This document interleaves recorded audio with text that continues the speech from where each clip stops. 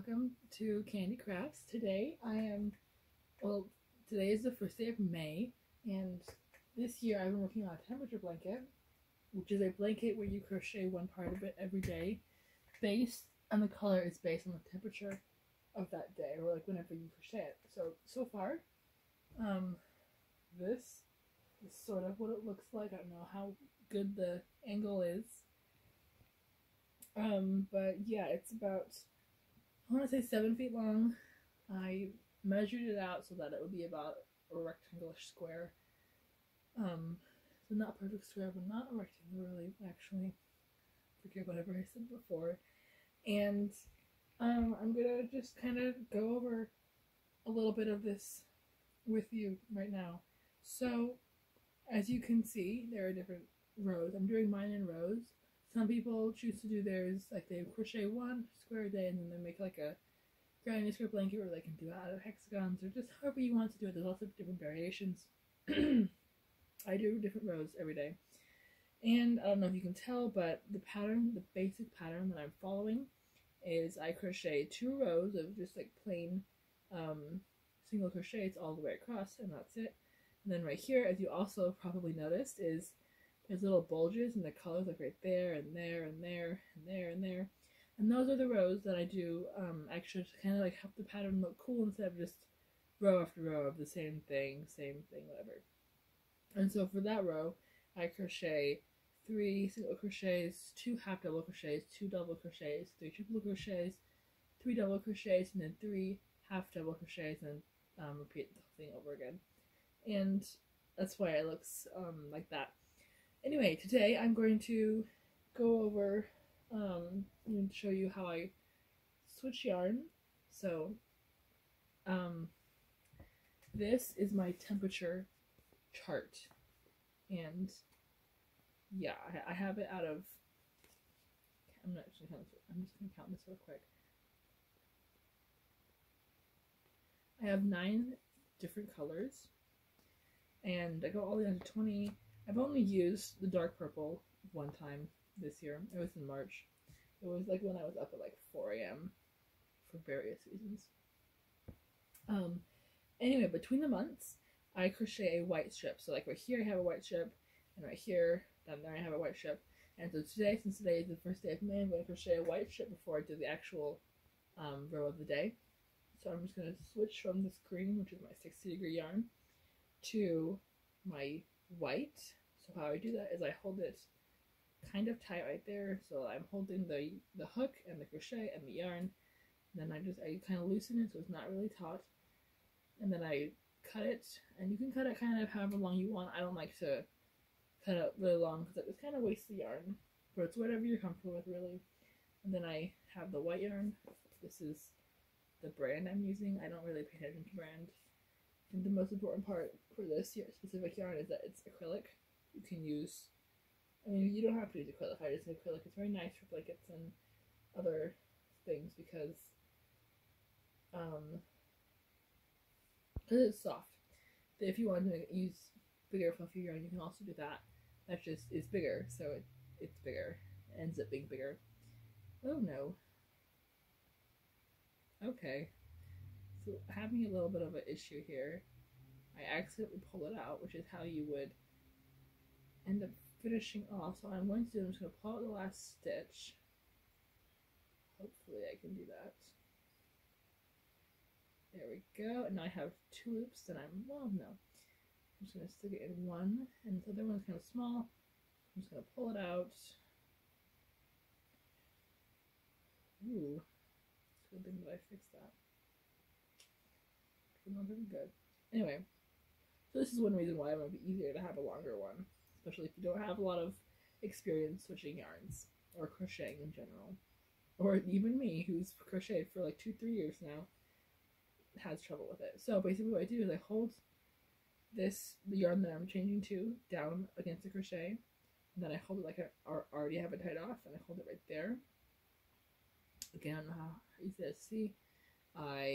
I'm going to do a single stitch to switch yarn.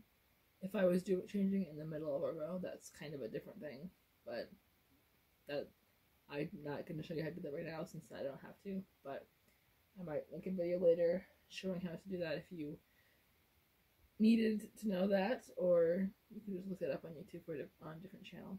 So what I do is I wrap it around, pull it through, and I've done a single stitch, and that enables me to change rows as well as yarn. So the white yarn is more or less secure. Don't pull it too hard, it's not actually secure. Then I'm going to turn the yarn around, the pattern around, and I'm going to hold it down, and I'm just going to start crocheting. And this is a single stitch. So how you do a single stitch is you just stick the yarn through the hole that you've put it in. Make sure the yarn ends that you've switched are laying flat against the top of the crocheting, like this.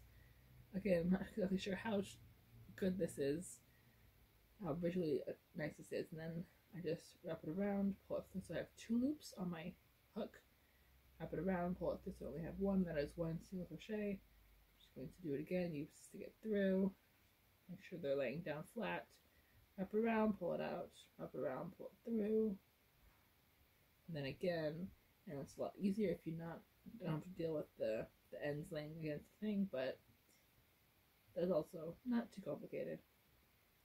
And yeah, now I'm just going to do a single crochet row all the way across. So as I'm crocheting this, I'm going to I might do a little speed up later on, but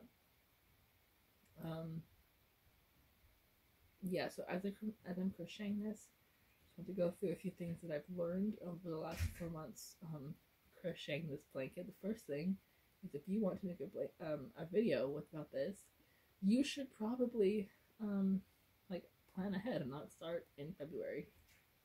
I only started taking pictures and like prepping for this video in February. So yeah. Another thing is, make sure you know which row you're on for that day. I have missed rows. And make sure you don't forget.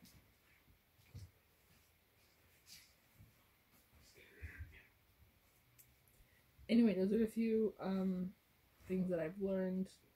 One thing I like to do to make sure I don't forget to crochet that day, I set an alarm.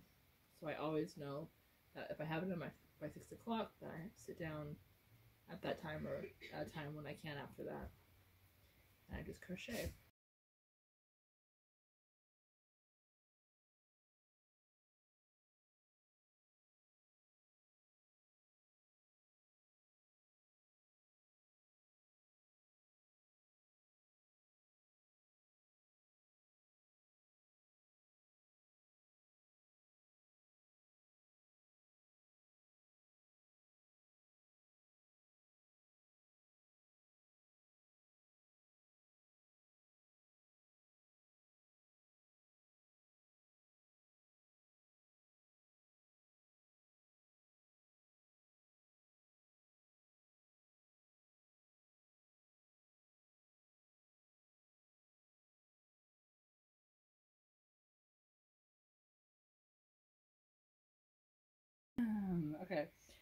Okay, so I just finished my white row, and I checked the temperature, and it's in the 60s, which is, according to my chart, the 60s is this green color. By the way, if your temperature doesn't vary a whole lot, you can have different areas. You can have it every 5 degrees, every 2 degrees. I have it every 10 because it's always easy. That's the only reason, actually. So yeah, in the 60s is this green color, and so I'm going to show you how to switch to this ball of yarn, this color, and actually I might have to show you how to switch halfway through the row because this is not a lot of yarn. So we'll see. Anyway, basically you do the same thing that I showed you for going into the white. You first of all find the end of this yarn. Find it, presumably you can find it. Hold the yarn, hold the crochet, hold the hook, get the scissors, cut a place that you feel like is good for you, and then hold it down, put on your finger, wrap it around, crochet. Yeah. So this this next row I'm doing is still going to be just a row of single crochets. I did my random one that I was with the other stitches yesterday. And so I'm going to, and then tomorrow I'm going to do that row again. Because I do 2 rows of this, and then 1 row of that, and 2 and 1, and 2 and 1, and so on. Anyway, so you just crochet the same way I told you. You stick it in, wrap it around, pull it out, wrap it around, pull it through, and so on and so forth until you finish the row. And now I'm just going to, I'm going to ink it really fast with some snazzy music. If I run out of yarn, I will tell you where, I will show you how to switch halfway through the row.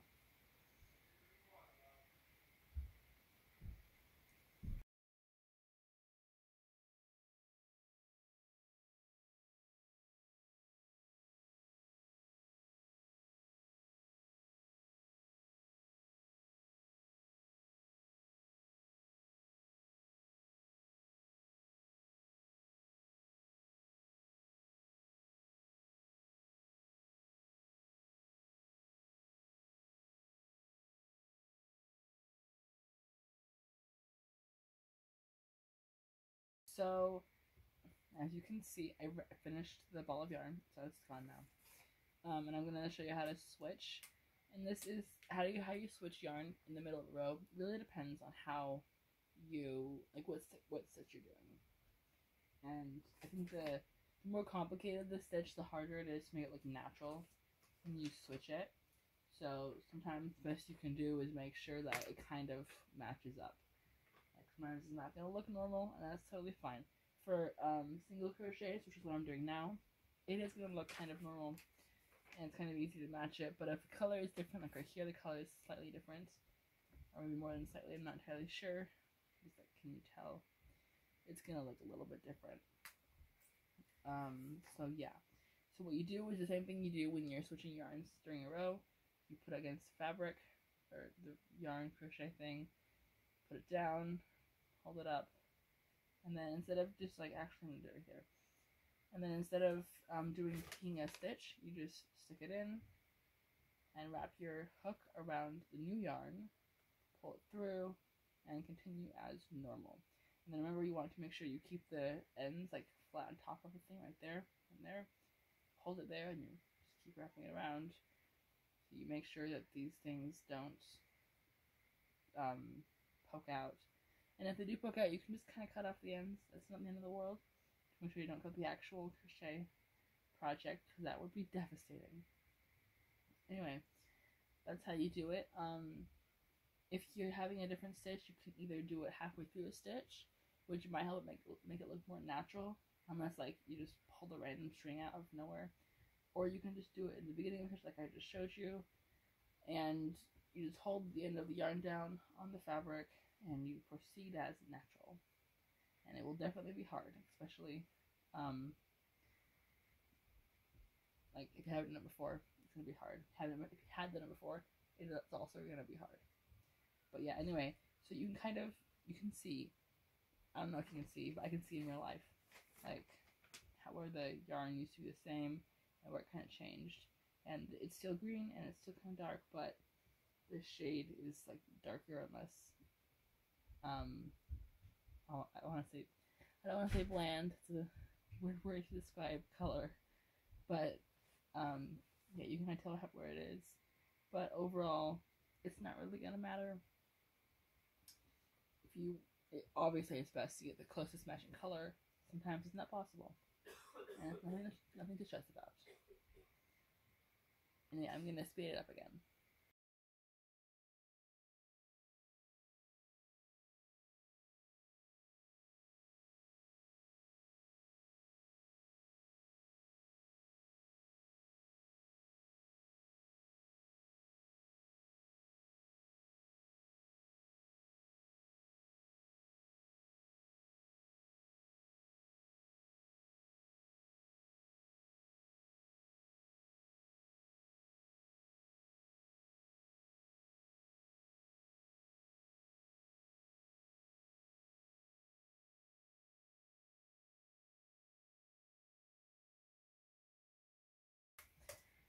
Okay, at this point I've finished my green row for today, and that's all I'm going to crochet on this today. Yeah, I'm gonna edit this video and post it hopefully today or tomorrow, and thank you so much for watching. This is at the last end of day of month 4 on my favorite blanket, and I hopefully going to update you 2 more times. One at the end of August, and then at the end of the year when I finish it. So stay tuned.